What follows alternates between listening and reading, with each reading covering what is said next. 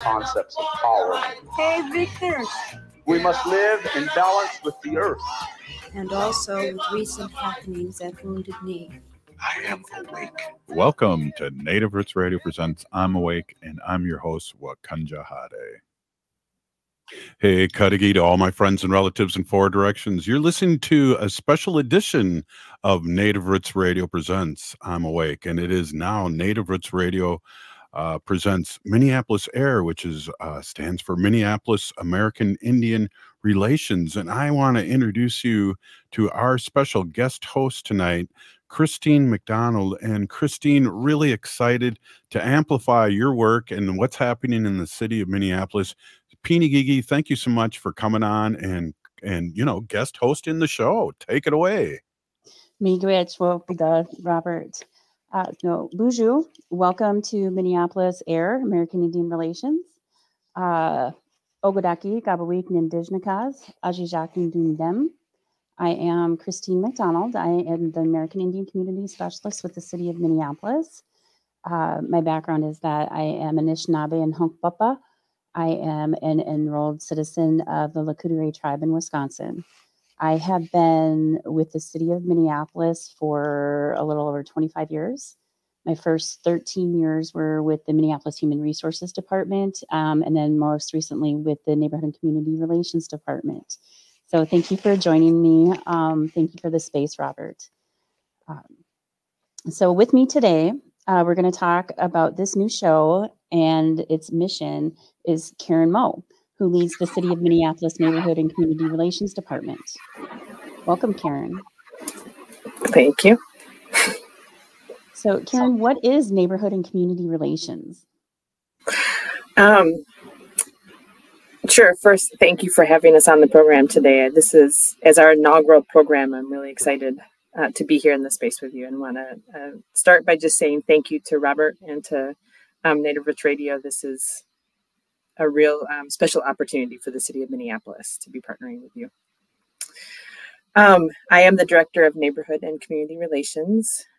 We often call our department NCR for short because it's a long name. And our department is a small department. It was established about 12, 13 years ago in the city of Minneapolis. And our role is to connect the community to the city and the city to the community. We do that through a variety of ways. First and foremost, we engage all of our communities with a priority towards communities that historically have been under-engaged or unengaged by government. We support our city's network of neighborhood organizations, and we work to ensure access for all residents, including people with disabilities and residents who speak limited or no English, to city services. Our department also houses the Office of Immigrant and Refugee Affairs, which focuses on making sure that our immigrant and refugee neighbors have full access to civic life. And what is your role in the department? Well, my title is Director of Neighborhood and Community Relations. Really, my role on a daily basis is to make sure that within the city structure, that all city departments and leaders understand what value we bring, as well as what are the needs and priorities and wants of all of our residents. I work closely with elected officials to make sure that the information that we hear from our residents comes into the city. I also work with my colleagues in the department, Christine, you being one of them, to make sure that we effectively work with all of our city departments. So make sure that all city staff understand how to effectively engage in ways that are meaningful for all of our residents. Along with that, I have a lot of mundane activities, which would just include things like making sure our budget gets done, invoices get paid, requests for vacation get approved, things like that. Thank you. Mm-hmm.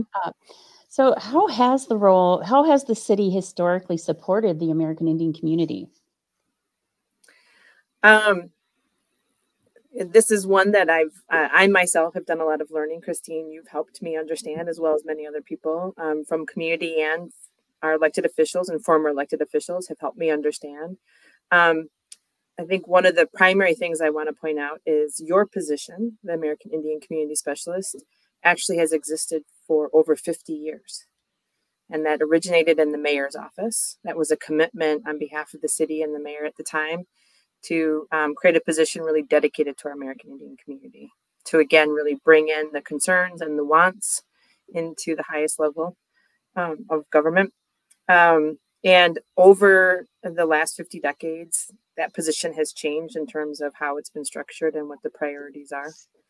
As I said before, when our department was established a little over a decade ago, that position actually came into our department, Neighborhood and Community Relations, and works with a whole group of colleagues. Today, one of the primary responsibilities, or one of the primary ways that the City of Minneapolis, our government, this current government entity, works with our American Indian community is through the Memorandum of Understanding with the American Indian community. For shorthand, we say MOU. And that is a commitment between the American Indian community and the City of Minneapolis that's implemented through a shared agreement with leaders from the American Indian community. This is significant because our city is home to members that represent more than 130 federally recognized tribes. And so this is a significant part of our community. And the way that we work with the American Indian community through the official channels as government is with a group called the Metropolitan Urban Indian Directors. For shorthand, again, MUD. You know, at government, we like our acronyms. MUD is made up of executive leaders from organizations serving the American Indian community. And so that's one of the primary ways that we work with the American Indian community. So can you tell us why the city is coming to Native Roots Radio? First, I just want to say I'm so excited that we are here. This is really, on behalf of the City of Minneapolis, I'm excited that this day is happening. Really just a lot of gratitude. One of the main reasons why we're here is one of the main goals that our current leadership has is to end disparities and racial inequities. And that really looks at internally, how are we providing services? And one thing we know is that we've been trying to do better and that we have a lot of work to do even better. And one of the primary ways is just how do we effectively reach all of our community members? Historically, government entities have used things like written documents, like press releases, or putting information on our website. And the intention with this radio program is to reach out to residents where they are at and share information on behalf of the city in ways that they are receiving it in meaningful ways. And that includes through this radio program. I'll just point out that this program, our commitment here is to come back out once a month for 1 hour and bring a variety of information on behalf of the city that we believe is a priority for our American Indian community. We think in terms of looking at what we're going to be bringing out, some of the topics may include information about upcoming elections, information about public safety. The city has a lot of work going on around public safety and want to make sure all of our residents understand that, as well as very mundane things like how to fix basic problems and make sure people know about things like snow emergencies. Hey, I got to just jump in here. And this is Minneapolis Air presented by Native Roots Radio. And I'm joined here by Christine McDonald and her guest. And we're really getting a lot of great information about what the City of Minneapolis does and how it supports everybody on Turtle Island. Hey, this is Native Roots Radio presents I'm Awake and Minneapolis Air. We'll be right back after this short break. Stay with us.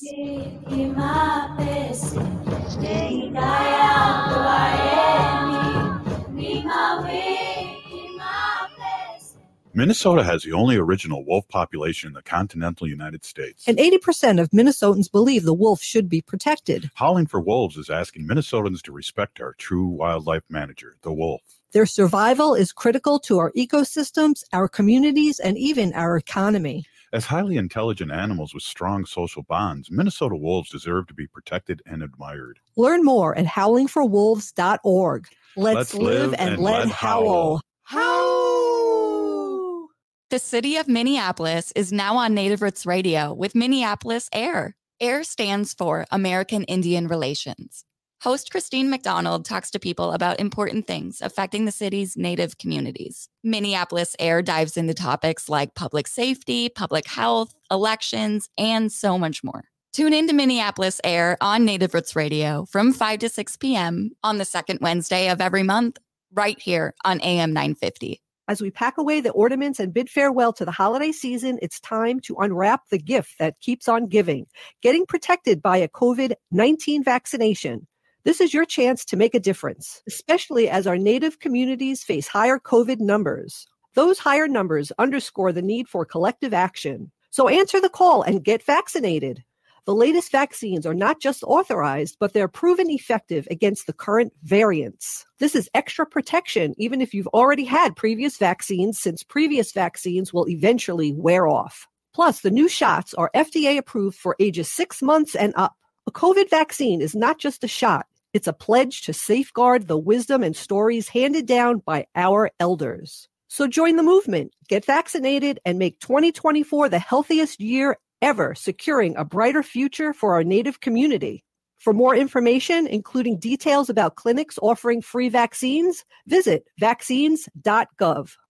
Anine, I'm Lieutenant Governor Peggy Flanagan, and you are listening to Native Roots Radio.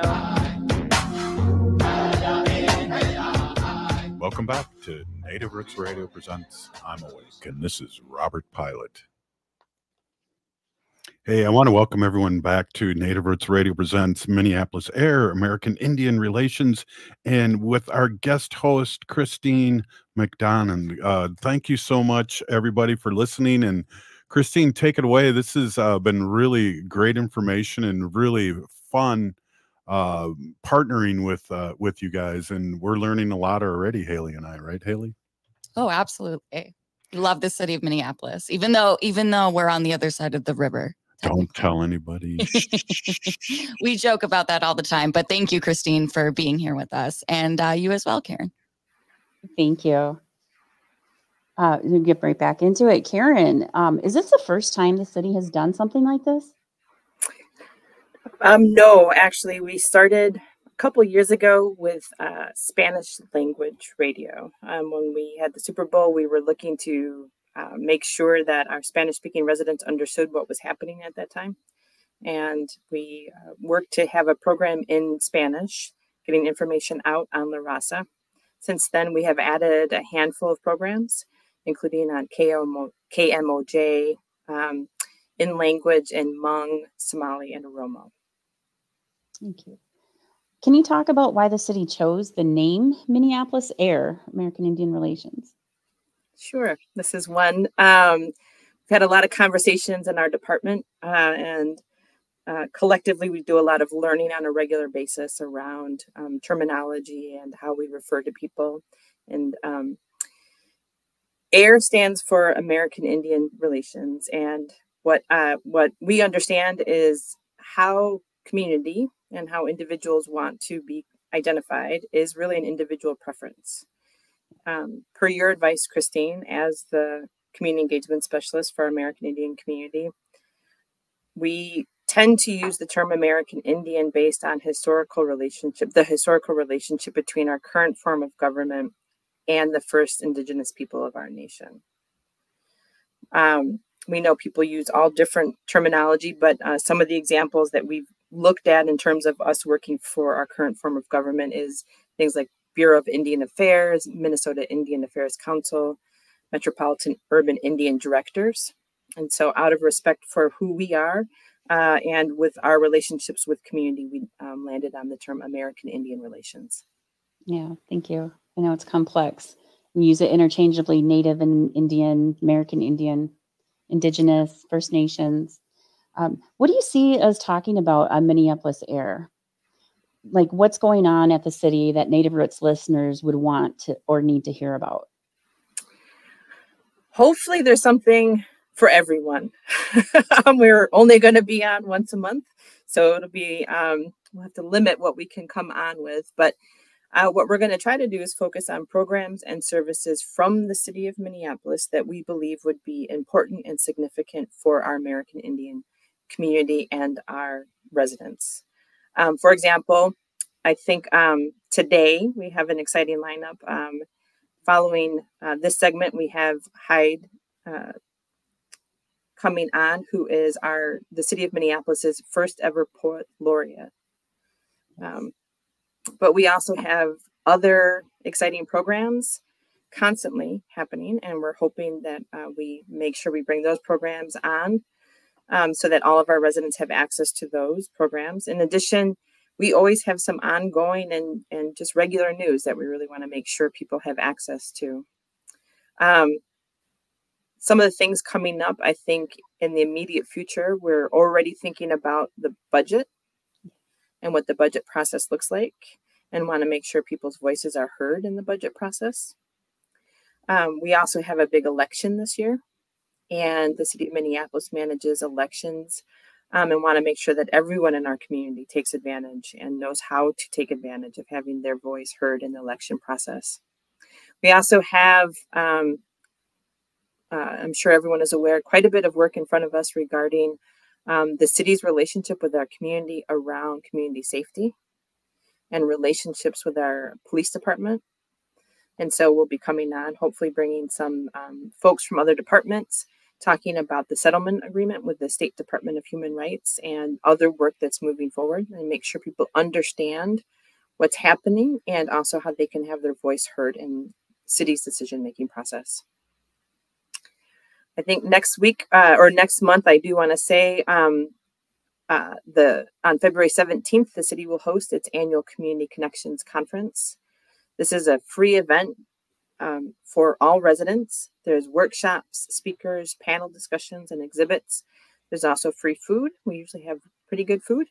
And it's a great opportunity to come and meet the people behind the city departments. And so I think we're going to have someone come on in February to talk a little bit more about that conference. So hopefully, again, there's something for everybody. Are there any other things NCR would like our listeners to know about? Well, since I have the opportunity here on behalf of my department, I will highlight a couple other things specifically from Neighborhood and Community Relations. We have the honor of managing a program called the Partnership Engagement Fund. This is $1 million that is distributed out to community-led efforts, working on issues that are priorities within those communities.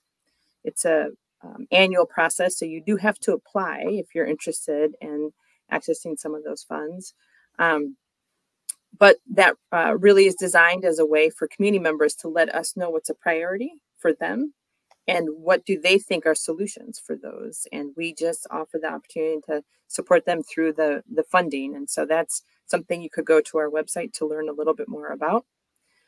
As I mentioned before, we also have the Community Connections coming up February 17th at the Minneapolis Convention Center.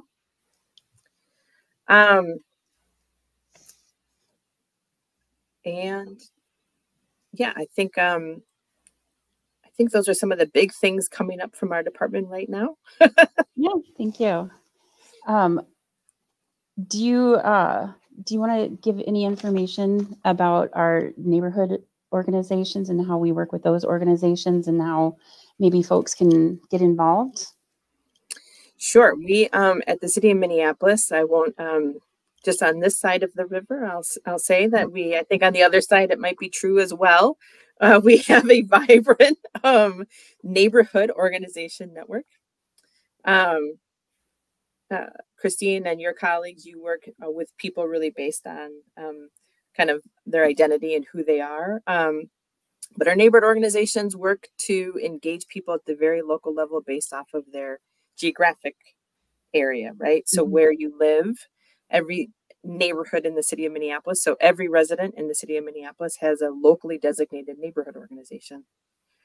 We work with them to fund, very similar to the Partnership Engagement Fund, We fund them to engage their residents at the very local level. And those organizations work again to identify what are the priorities for that community. As we know, depending upon where you go in the city, the issues that are coming up or the interests that are coming up may be very different.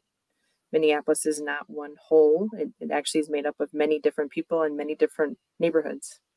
And so the neighborhood organizations are funded to really identify and work at that very local level. We would say neighbor to neighbor, block to block, to engage each other, identify what are the primary issues or concerns, and then work together to either have their voice heard again in the city decision-making process, or to identify the solutions themselves, what makes sense for them.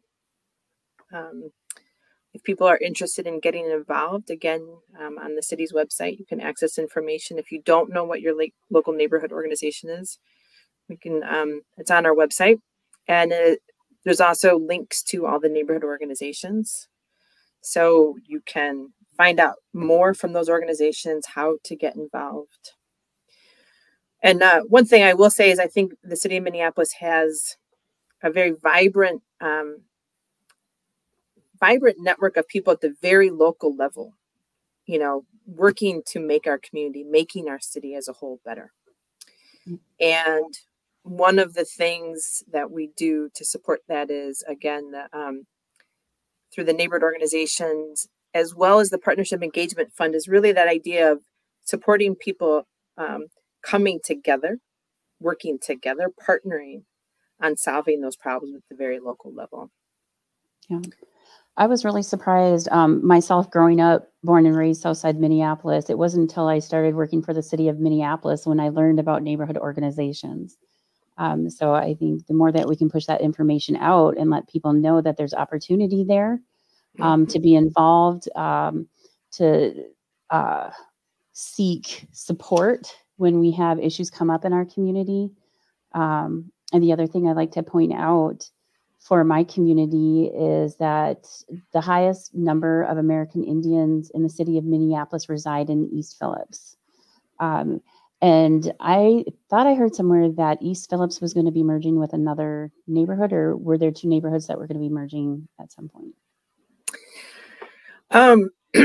Yeah, on the first note, I'll say, so on that question, I'm not aware that East Phillips is merging. I know that there's some conversations around how at the very local level to work better together. Okay. And there have been a couple conversations. I'm not sure with East Phillips, but I do want to add in here, I think East Phillips is a really good example of an organization. We really do want to connect all of our residents in through those neighborhood organizations, as well as supporting the partnerships between other organizations and neighborhood organizations. To your point, we have a lot of other, specifically Native-led organizations in the East Phillips area. So we really want to make sure we lift and raise all of them up.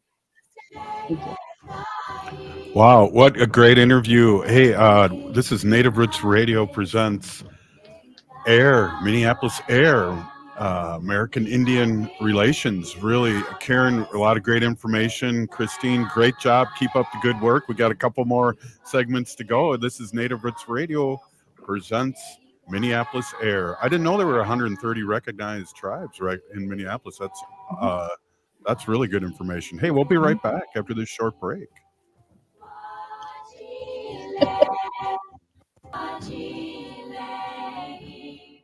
Hey, if you're like a lot of people, you're probably relieved that the holiday celebrations are over. But there's one thing that might stay with us from the holidays besides all those gifts, and that's COVID-19. Numbers from COVID are going up as we spend more time inside. And Native Americans are seeing even bigger case spikes. With all the indoor celebrations over the holidays, you may have unknowingly been exposed to someone with COVID-19. That's why it's important to stay vigilant. If you notice any symptoms like a fever, a tickle in the throat, or heavy fatigue, take an at-home test. They're still free and can be ordered at sayyeshometest.org. If you do test positive, you're eligible for free treatment, and no health insurance is required. Visit health.state.mn.us to connect with providers and receive your treatment. Let's make 2024 the healthiest year ever, securing a brighter future for our Native community. Become a teacher and ignite change. Join the St. Paul Urban Residency Program to become a teacher in just 15 months. You can earn your master's degree and teaching license from the University of St. Thomas while earning a $30,000 stipend, single health care, and dental benefits. As an added bonus, next year's cohort, all residents will receive $20,000 towards their tuition. Apply now. Applications due February 28, 2024. Visit spps.org/SUTR. Hi, I'm Claudia with MNsure, Minnesota's official health insurance marketplace. With MNsure, you can compare health plans from multiple companies and get free help from a trusted expert. Whatever health plan you choose with MNsure, it's guaranteed to cover essential benefits, so you can get the care you need. See if you qualify for discounts, available only through MNsure. If you need quality, comprehensive health insurance, get started now at mnsure.org. End-of-life decisions are not easy to make. Hi, I'm Mary T. of Mary T. Hospice Care. It's important to make sure that this difficult time is meaningful and comforting to you and your loved ones. Our hospice team provides an individualized program of physical, emotional, spiritual, and practical care so your loved one is comfortable and not in pain. At Mary T. Hospice, we understand that choosing the right hospice care provider can be overwhelming, but we're here to assist you. Learn more today at marytinc.com. Hi, I'm Claudia with MNsure, Minnesota's official health insurance marketplace. With MNsure, you can compare health plans from multiple companies and get free help from a trusted expert. Whatever health plan you choose with MNsure, it's guaranteed to cover essential benefits, so you can get the care you need. See if you qualify for discounts, available only through MNsure. If you need quality, comprehensive health insurance, get started now at mnsure.org. With your AM950 weather, I'm Brett Johnson. Look for light snow tonight with a low around 13, Thursday partly sunny with a temp falling to about 12, and Friday cloudy with a high near 18. Experience a delicious dinner out at Nightingale. Indulge in the Nightingale burger, roasted duck breast, and more exciting dishes like the roasted broccoli bruschetta and smoked chicken liver plate. Takeout orders available at your convenience, and Nightingale is open daily 5 p.m. to 1 a.m. with their full menu until midnight. Or at nightingalempls.com. Hi, I'm Jane Fonda, and you're listening to Native Roots Radio. And we're back to Native Roots Radio presents I'm Awake, and this is Robert Pilot. Hey, I want to welcome everyone back to Minneapolis Air, presented by Native Roots Radio. We have our guest host and her groovy guest, Christine McDonald here, and she is taking the ball in a good way and running with it. Thanks, Christine. This is really awesome information, and I'm sure everyone's really interested everywhere around Turtle Island. So let's welcome back again. Me gwitch, Robert. I'm enjoying being here. Now our next guest, for the first time ever, the City of Minneapolis has a poet laureate. Heidi Erdrich was just appointed last month. Heidi is Ojibwe, enrolled at Turtle Mountain. She has received 2 Minnesota Book Awards, as well as fellowships and awards from the Library of Congress, National Poetry Series, Native Arts and Cultures Foundation, the Loft Literary Center, First Peoples Fund, and others. On Monday, she was honored at the first gathering of the new Minneapolis City Council and presented a new poem written specifically for the occasion. Heidi joins us here today. Thank you so much for coming on the program today, Heidi. Amigwich Christine, Heidi Erdrich, Dijinakaz, Jaganashimong, Maajikwe, Indigo, Mukduk Wikjuing, and Dunjaba, Minawa, Dakota King, Guy Kabikang, and so I'm Heidi, and I live here in Minneapolis, grew up in North Dakota and near the Siston Wahpeton, Oyate, and I'm enrolled Turtle Mountain. Thank you.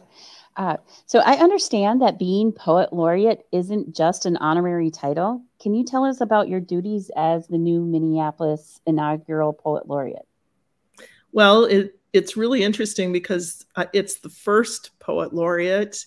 I'm sort of introducing people to the position and helping understand what it can be. I have events that I'll do, public events for the city government, as well as for the state of Minnesota if asked. and I get to teach some classes at the Loft Literary Center, as well as do a special project. So it's kind of developing as the year goes on, but that's what I know I'll be doing so far. Thank you. So your duty as Minneapolis Poet Laureate is to present 2 classes through the Loft Literary Center. Can you tell us about your plans for those classes? Yeah, those classes will be based around ekphrastic poetry. That's poetry that looks at visual art. I've spent a lot of my work life working with Native American visual artists and others in the Twin Cities. And I find it a huge strength of our city, something that I love to showcase whenever I can, and that I love to, contribute to in ways that I can.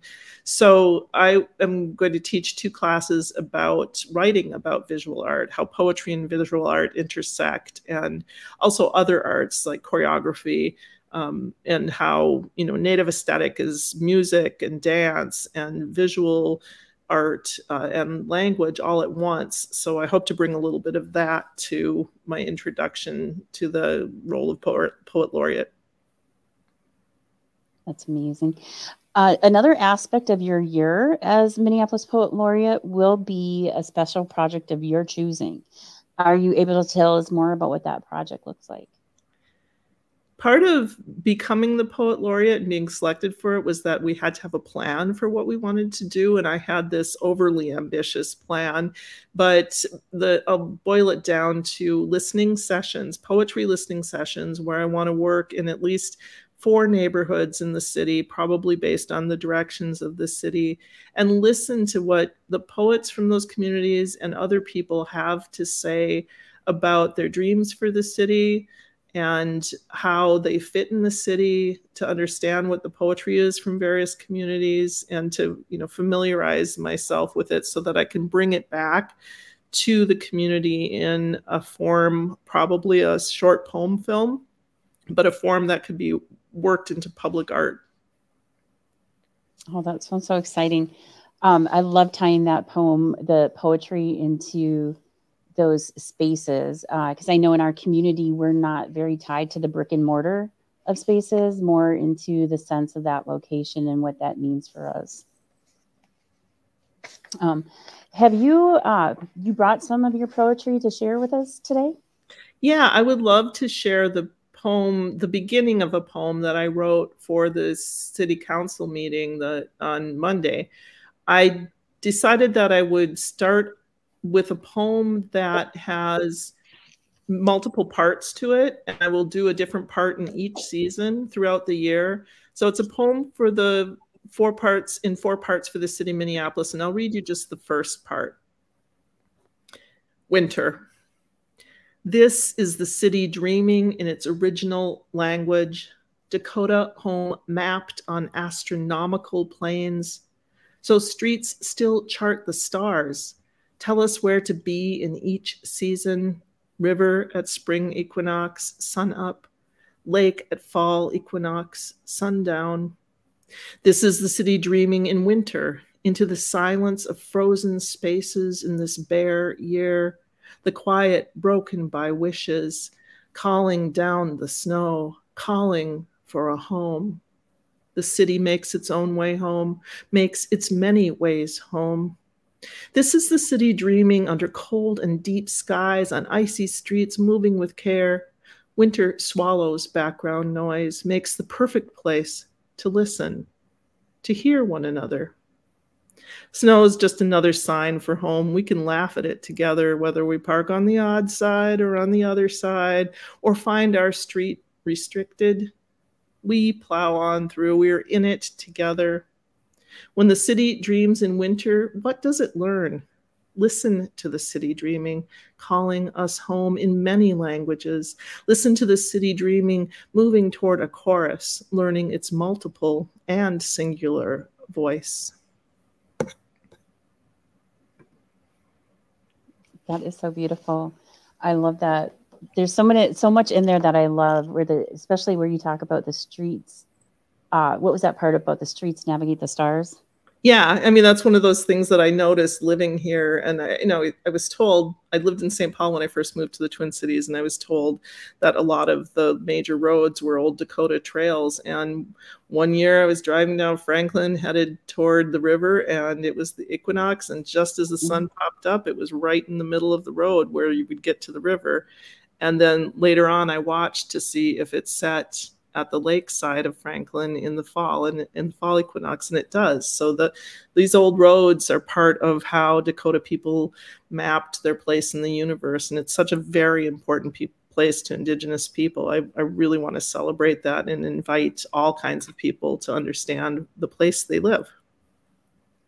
Thank you so much. That's beautiful.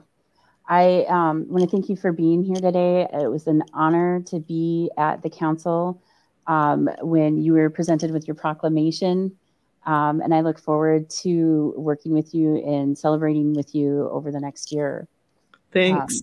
It's so great. I'm looking forward to, maybe there's a way I can bring some more Native poets onto air. So I look forward to that. The program is fantastic. This is amazing. Thank you. There is going to be a public celebration of Hyde planned next week. It will be from 6 to 8 p.m. Thursday, January 18th at the Loft Literary Center at 1011 Washington Avenue South in Minneapolis. Miigwech, Hyde. Miigwech. Yeah, thanks. Hyde, before you go, I got a quick question. When you lived in St. Paul, were there any roads in St. Paul? Because I've never heard that about Minneapolis, that were old trails. That's really interesting. Yeah. Ernie Whiteman told me that Snelling in St. Paul was also an old Dakota trail, and there were many that were mapped in a project, which I can't remember the name of right now. But yeah, so both sides of the river. Wow. And two, I don't know if you have anything. We got a couple more minutes left in this segment. I'm wondering if you have any poem you'd like to read to our listening audience. I hate to put you on the spot, but do you have one handy or by heart that you could to tell our audience?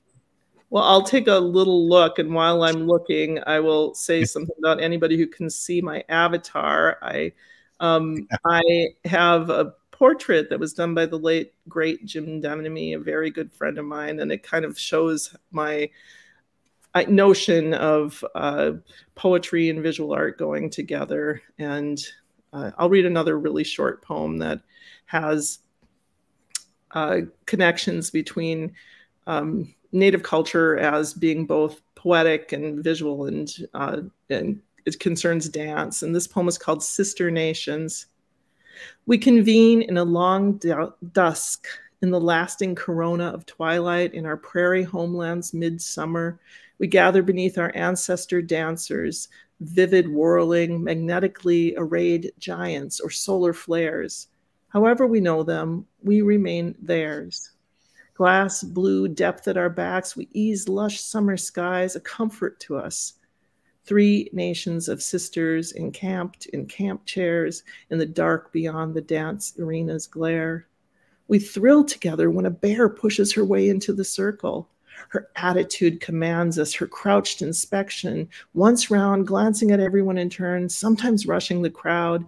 She shakes a warning, claws the air, crosses her paws, then pauses, hunches into the darkness beyond us.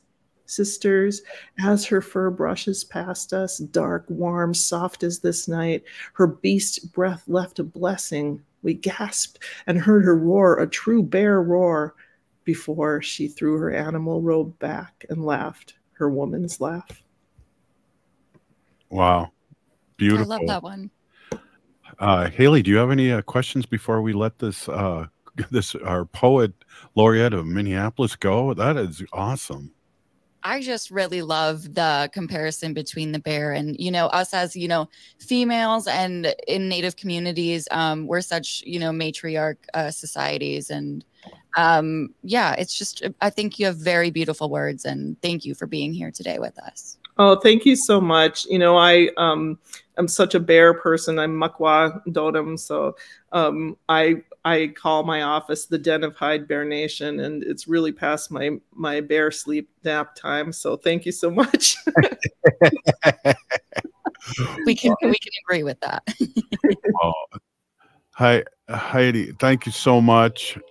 Kristen, we have a lot to talk about next segment. This has been just a fabulous inaugural show, and what great guests you have picked to represent this new program that we're partnering with. I'm excited. Let's talk a little bit more. You're listening to Native Roots Radio, Minneapolis Air. And, we will be right back after this short break.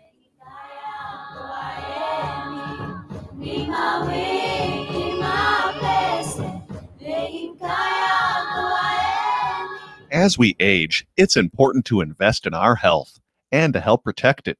Like the flu, COVID-19 is always changing.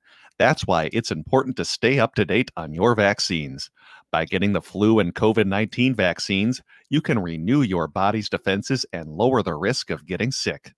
Get your health boost and protect yourself against the flu and COVID-19. Find vaccines near you at vaccines.gov. That's vaccines.gov.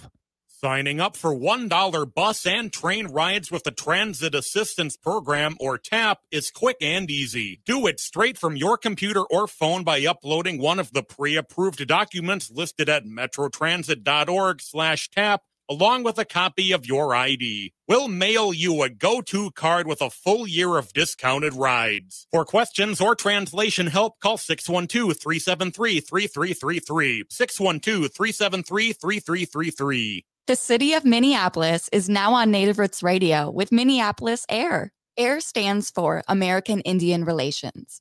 Host Christine McDonald talks to people about important things affecting the city's Native communities. Minneapolis Air dives into topics like public safety, public health, elections, and so much more. Tune in to Minneapolis Air on Native Roots Radio from 5 to 6 p.m. on the second Wednesday of every month, right here on AM950. Unveil the captivating world of native photography at the Minneapolis Institute of Art. Their new exhibit, In Our Hands, Native Photography 1890 to Now, turns the camera around and puts native photographers in control, featuring hundreds of photographs captured by generations of First Nations, Métis, Inuit, and Native Americans. You'll view the world through their lens, revealing the beauty and complexity of Indigenous heritage. Don't miss this incredible experience. Visit In Our Hands at the Minneapolis Institute of Art now through January 14th. For more info, visit artsmia.org. Hi, this is Representative Sharice Davids from Kansas. I'm Ho Chunk, and you're listening to Native Roots Radio. And we're back to Native Roots Radio presents I'm Awake, and this is Robert Pilot. Hey, welcome back to Native Roots Radio presents. Just a second here. I have to find out what the name of the show is again. Haley, it's Minneapolis Air. I wanted to see if you were paying attention. Hey, what a great first show, Christine. What great guests, and what a way to celebrate Minneapolis too. And I think just hearing things like there's 130 recognized tribes represented in this in the city of Minneapolis, that blew my mind. Also, the roads. I mean, I've learned 3 or 4 things already just listening to your show here. Yeah, thank you. I'm excited for what we can bring in the future to this discussion, and what information we can provide to community. There's a lot going on that people aren't aware of. Like I mentioned, even me growing up in the city of Minneapolis, I didn't know about neighborhood organizations and the opportunity to get involved, nor did I understand how they impacted the community. You know, neighborhood organizations have been around for, some of them have been around for 100 years, and we have had intentional work to make sure that those organizations are representative of the neighborhoods and the residents there. And some of the work that's come out of our department has been to help make sure that we have representation on those boards. And I was here in the department when we were able to see Native representation seen for the first time at the East Phillips neighborhood board. And those were residents out of Little Earth. So there's been a lot of great work done to help make sure that that education and participation happens in the public process. Yeah, and I wonder too if you could explain a little bit more about mud. And I know we talk a little bit about that on Native Roots Radio, but I know it was brought up today, and maybe you can educate our audience and Haley and I a little bit more about mud. Sure. So my participation is based on my role at the City of Minneapolis. I support the Memorandum of Understanding, which is entered into with the city and the Metropolitan Urban Indian Directors Group. I think a lot of the things that we see happen in our community are really a result of what we sometimes call the Red Movement. So around the time when AIM originated.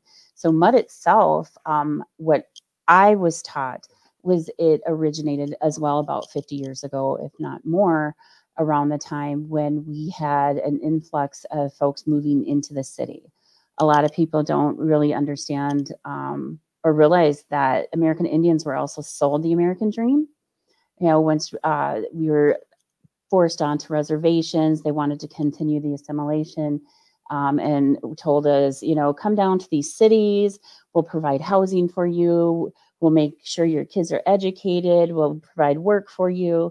And a lot of times when our people showed up to these urban areas, there wasn't anything in place to do that. And so we naturally seen American Indian organizations come into place. And as they came into place, they really came and formed a group together to support each other. At that time, a lot of the funding for our programming came out of government entities.